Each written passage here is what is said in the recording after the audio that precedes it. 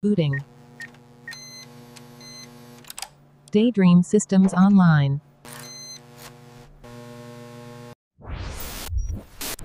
Episode 1. Creating your Daydreams Agent.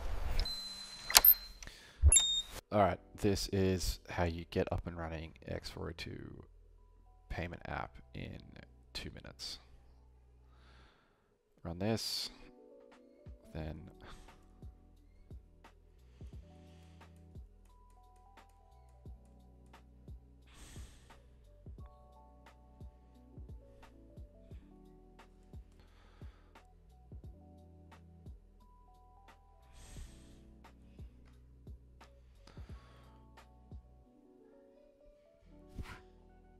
so what we're doing here is we're just popping a tiny little Hono app that exposes a bunch of endpoints.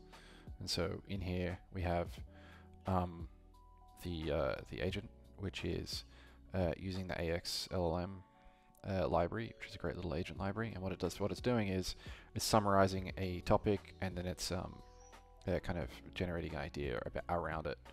And what we're doing here is, we're using the Create Agent app, and in the background of this, it's generating endpoints for the developer that are pay gated if they choose.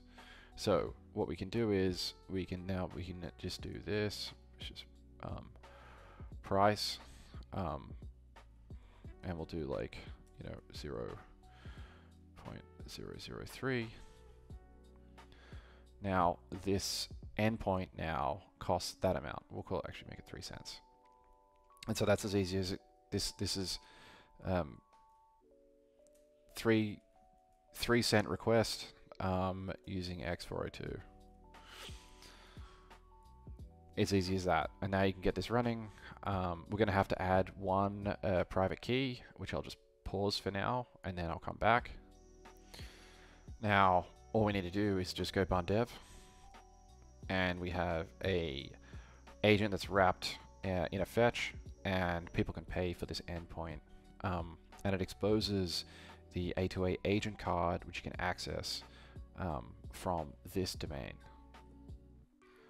So you can see here, if we just drop this into our browser, we can see the skills that the agents is exporting, and the card, the A2A card that it's supporting. And so because of this agent will now be exposed to any block explorer and x402 scan like explorers as soon as you deploy it. And if you go to the home page, you can see it also renders a default HTML page which people can introspect the agent at. And you can see here it's got the brainstorm endpoint, and this is this basically just gives you a scaffold to then focus on the logic and the important parts of your little agent, rather than having to worry about all this scaffolding. Telemetry clean. Cue the next episode.